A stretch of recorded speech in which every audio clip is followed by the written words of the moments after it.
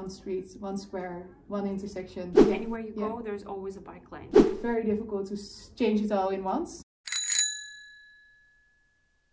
I never have to deal with the cars because I'm always in a separate lane. Or there are also bits in the countryside where it's very clear where I should be. How did you manage to create this network? People were very active in the 60s and 70s. In the Netherlands, after the Second World War, like many Western European places, but many places around the world, were recovering from a war. I don't think at the start we did a good job, but in the end people went on the streets, advocated for it.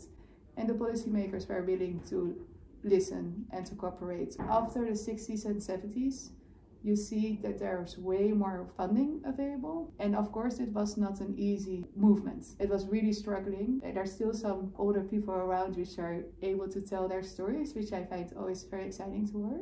You need to have a crowd which is kind of big enough to make the flip. It's definitely not true that the Dutch are born with cycling within them or born with collaboration. Starting small where possible, one street, one square, one intersection. Although it sounds very, very small, it's where you need to start because it's very difficult to change it all in once.